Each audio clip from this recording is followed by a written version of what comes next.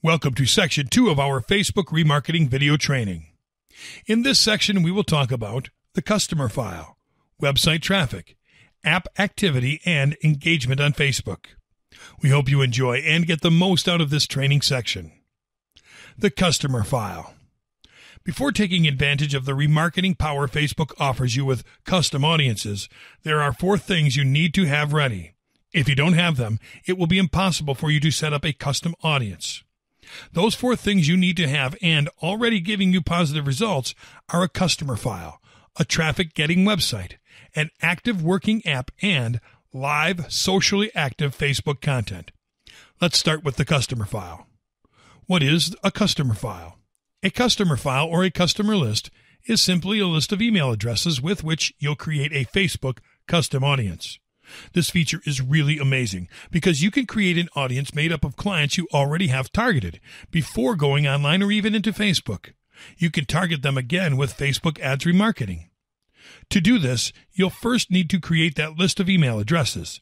If you don't have it, I'll explain how you'll do that. How do you create a customer file?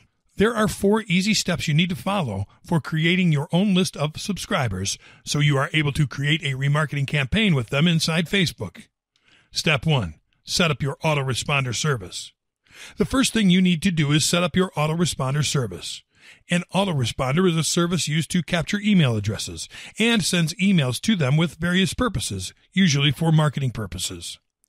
If you don't have one yet, there are amazing options to choose from. You could take a look at Aweber, MailChimp, GetResponse, Infusionsoft, etc. All these have amazing plans from which you can choose. MailChimp is a pretty special one because Facebook lets you sync your email addresses there and create your custom audience automatically. Step 2. Create your lead magnet. A lead magnet is a special, free offer you make in exchange for email addresses. With an attractive lead magnet, you'll accelerate your email list building. A lead magnet can be a report, PDF, free trials, software access, etc. With this, you can build a list by offering free stuff. Then, you can simply sell a paid version of your lead magnet by using your autoresponder service through email. Then, set up a Facebook remarketing campaign to advertise that paid offer so you can remarket to those subscribers and increase their buyer propensity. Step 3. Create your landing page. Now, you need a landing page for the opt-in form that your autoresponder service will provide you, and also the lead magnet you have prepared. According to Wikipedia, in online marketing, a landing page, sometimes known as a lead capture page or a lander, is a single web page that appears in response to clicking on a search engine optimized search result or an online advertisement. If you Google landing page builders, you'll find all kinds of awesome services, so you can easily set up your landing page.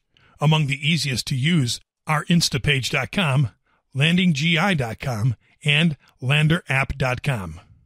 Something awesome about using online landing page builders is that they offer integration functionality. It means you can integrate your autoresponder of choice, so you don't have to mess around with the opt-in code, which sometimes can be complicated. If you still think it's too complicated to get your landing page done quickly, you can always outsource it.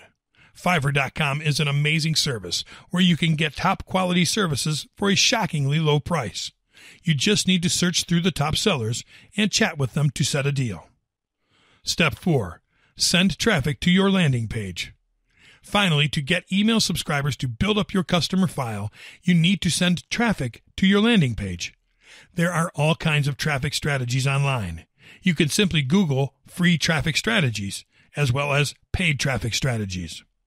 Among the most effective ones are the following.